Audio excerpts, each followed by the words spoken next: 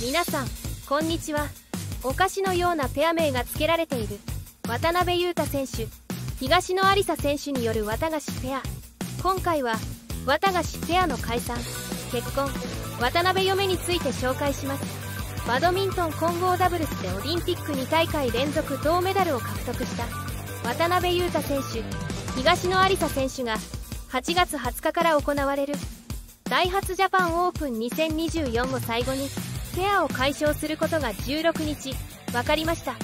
渡辺選手は自身の X でペアを組んで13年、自分自身を大きく成長させてくれた13年でした。勝ち負けも喜びも悲しみもバドミントンコートで起きた全てを共にしてきましたと振り返り、感謝しかありません、感謝してもしきれません、ありがとうございましたと相棒へメッセージを記しています。今後も混合ダブルスで現役続行する意向で新しいパートナーと組む予定。微力ではありますがバドミントン界に貢献できればと思っていますとしています。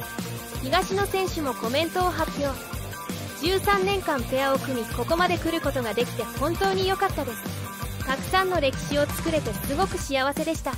ゆうたくんとだからここまで来られたと思いますと感謝を記しています。東野選手も現役を続行。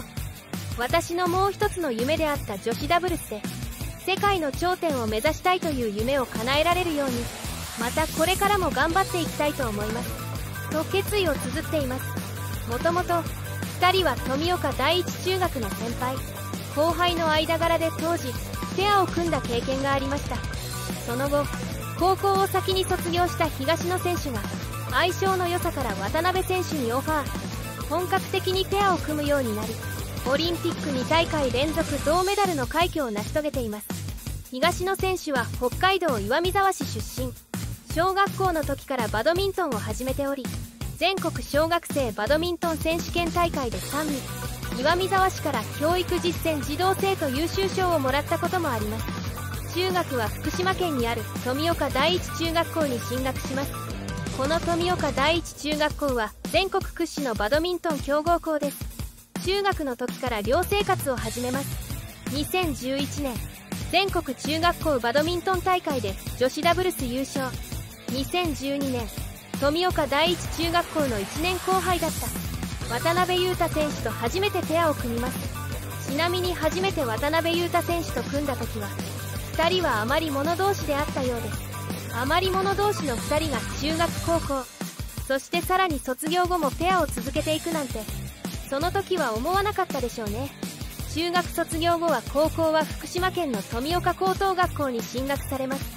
2014年高校選抜で女子ダブルス優勝。高校卒業後は実業団の日本ユニシスに入社。大会にはほとんどペアで出場されそれも渡辺選手とのペアが多いですね。2018年全英オープン混合ダブルス種目で渡辺選手とのペアで日本人として初の優勝しています。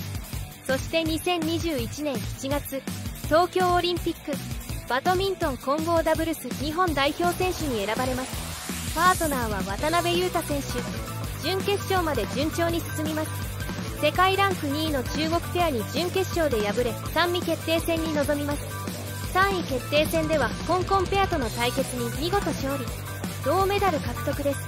2022年8月世界バドミントン選手権東京混合ダブルス2回戦勝利。相手はスコットランドペアダン・トランス。2対0、21対12、21対7で勝利。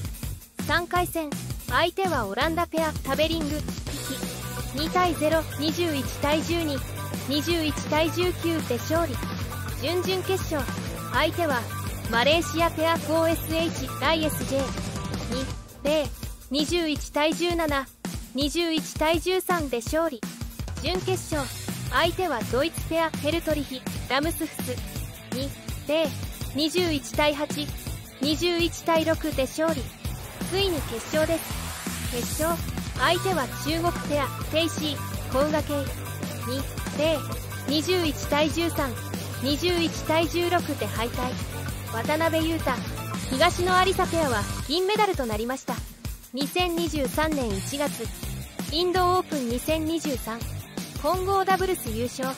2023年7月26から30日ジャパンオープン2023混合ダブルス優勝。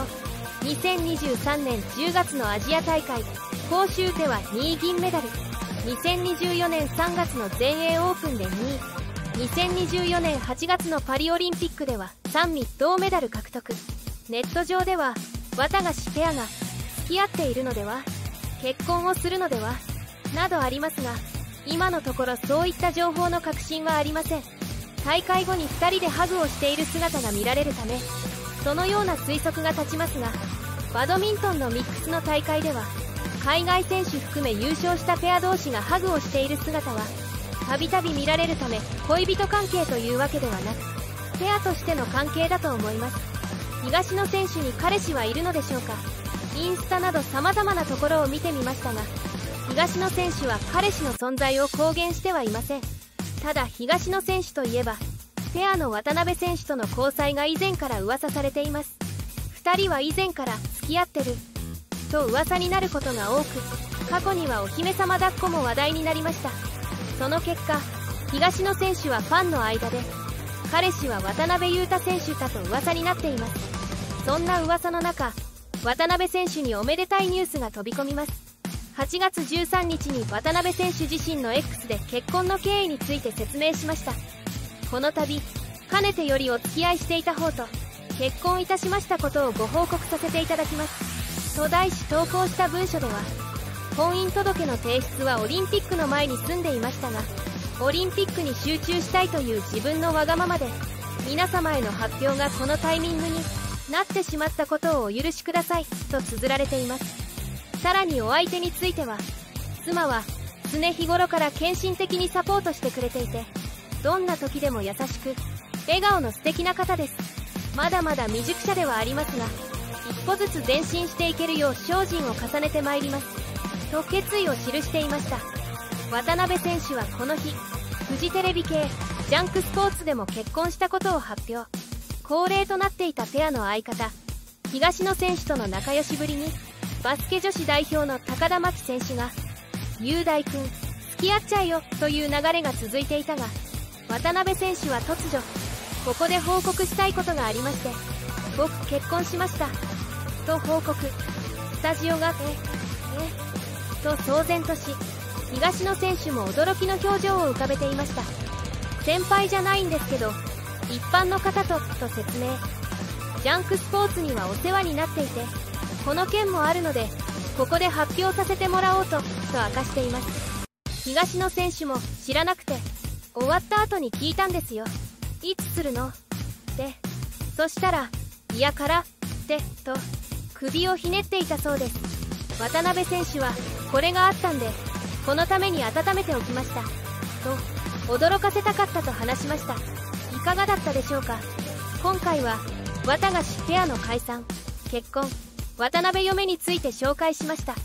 最後までご視聴していただきありがとうございました。コメントを残してくれると嬉しいです。チャンネル登録、高評価もぜひお願いいたします。それではまた。